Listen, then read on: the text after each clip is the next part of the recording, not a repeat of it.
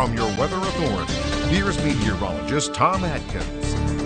Good to be back with you. We're taking you into G-Town in the West County here, where the snow band is coming through. So you got the tracks on the street, US Highway 20, Main Street in Girard, just kind of covered up right now as the snow continues to fall and the traffic continues to move along. So it comes and it goes, it snows and it blows. That's our theme for tonight. This young lady measuring snow with Dad in Corey got the yardstick. Thank you so much. I mean, it's a beautiful thing. We always train our weather watchers young, and if you're in the snow belt, we're really happy to have you. I think her name is Perseus. Thank you so much. And this guy's name is Liam. Look at this. He's got the perfect implement to make perfect snowballs in this wet, slushy snows. He sent me another picture. He just lined them all up just down the railing of the deck there. Kids having fun in the snow. Good stuff. Storm tracker showing that band coming right on to Girard and now sinking into southern Erie County and into across Chautauqua County and now into northwest Warren County. So good burst going on right here across Erie County.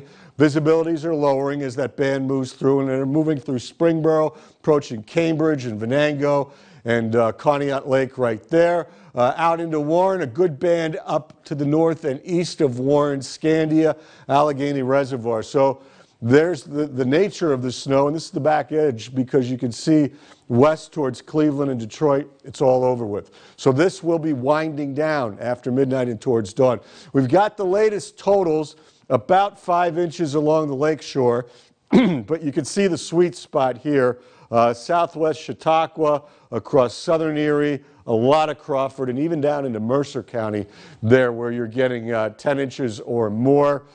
Some, as Sean said, around 16 right now. So lesser amounts with the advisory along the lakeshore. In the pink, that's the warning. That's the sweet spot. And again, if you add another 5 inches to some of these totals, some spots could be approaching 20 to 24 inches by the time it's said and done. Now, the gradient shrinks real quickly as you go to the lakeshore. In fact, one of the viewers says, I'm down by Route 5. I can still see the grass through the snow. So all depends where you are, what you get.